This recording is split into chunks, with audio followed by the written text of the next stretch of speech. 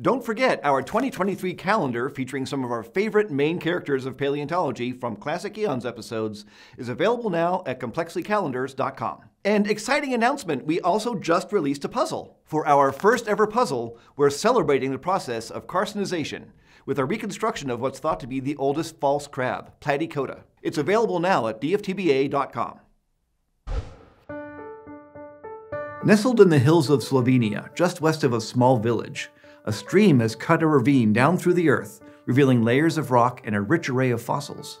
Tiny algae, mollusks, fish, and insects are preserved there, along with plants like seagrasses and leaves from trees like pines and willows.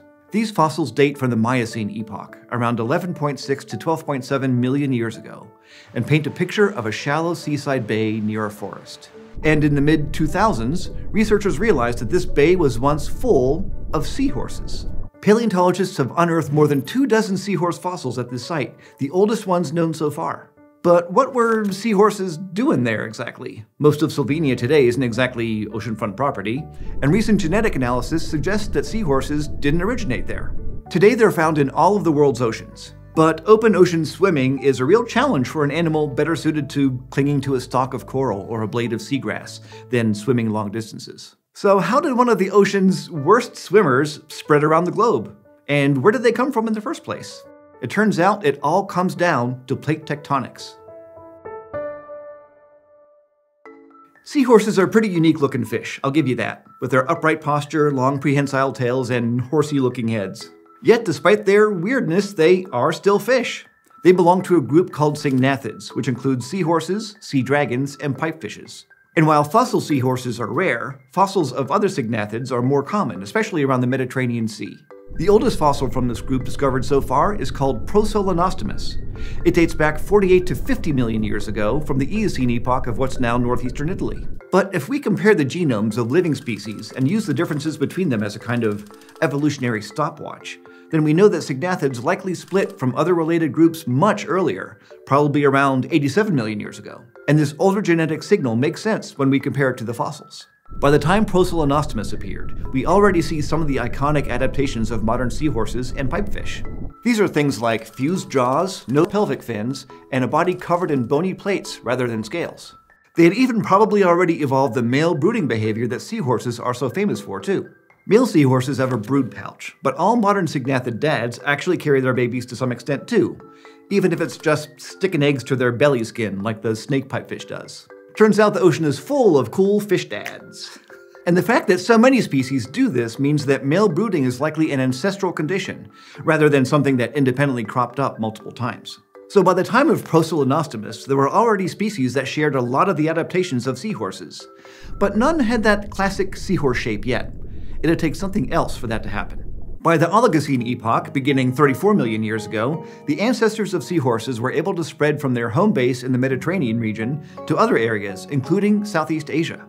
And here's where plate tectonics enters the evolutionary story of seahorses.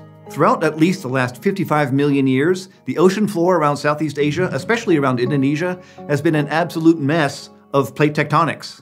And maybe the most important shift happened around 25 million years ago, near the end of the Oligocene. As the Australian plate under what's now New Guinea pushed northwards, it slammed into a mishmash of plates under what's roughly the modern Philippines, as well as the stable southeast tip of the massive Eurasian plate. And this enormous geologic impact transformed what had been a deep channel between the continents into many large, shallow seas. And this may have been a big deal for the ecosystem there, as being closer to the surface would bring a host of changes to the seabed, like exposing it to more sunlight. Different types of life could thrive in these new conditions, including corals, and especially important for seahorses, sea grasses. With more sunlight, it was easier for seagrass to photosynthesize. And as plate tectonics gradually brought up the seafloor, local seagrass beds could expand their range. And it's these seagrass meadows that we may have to thank for modern seahorses. Some scientists have hypothesized that the conditions in these seagrass beds could have pushed the syngnathids to transition from a long and straight posture to the upright posture we see in seahorses today. For one thing, the beds may have supported the kind of ambush hunting that seahorses use to grab food. It might be kind of funny to think of seahorses as predators, but they typically hunt by lying in wait among corals, seaweeds, or seagrasses and snapping out at small prey passing by. Being upright actually gives seahorses a longer reach when striking, and this posture may have helped them blend in and camouflage among the plants too. Also, losing their long, fishy tail in favor of a prehensile one could have allowed them to not just float near seagrass, but actually grab onto it. And this might have helped them save energy instead of having to constantly tread water to stay in place. While we don't have fossils that show this transition, seahorse DNA supports the seagrass hypothesis. For example, the ancestors of seahorses seem to have split off from their closest relatives around the same time as these seagrass beds appeared, roughly 25 million years ago. And when we compare the genetics of species from around the world, we see that the oldest and most diverse lineages come from the area around what's now Indonesia. This suggests that this is where they originated. So it seems that early sygnathids, which look more like pipefish, may have evolved into seahorses thanks to an ecosystem created by plate tectonics. But while it might be easy to think of the ocean as a single biome, it's actually made up of many different ones, like coastal shallows, reefs, and the open ocean.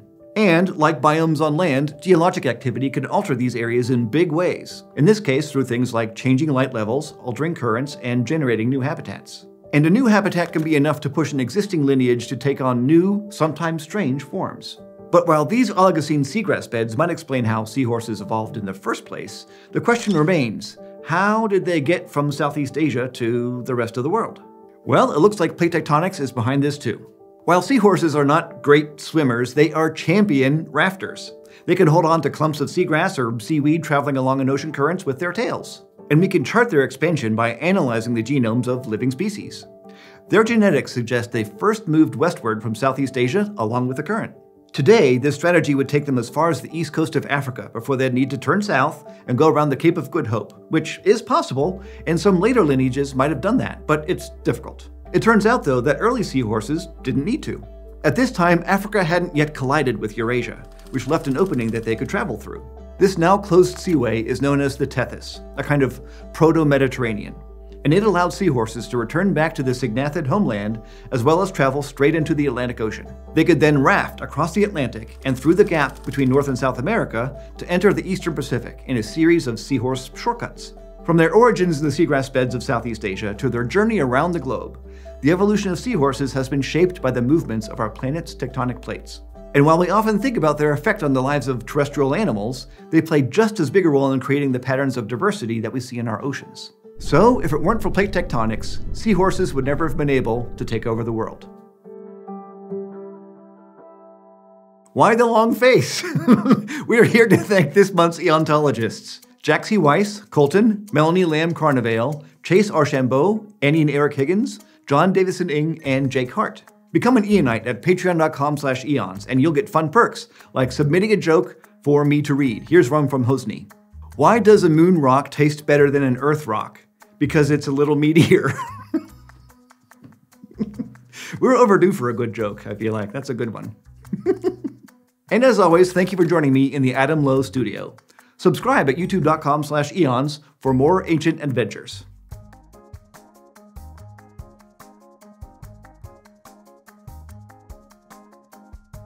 Turns out the ocean is full of cool fish dads.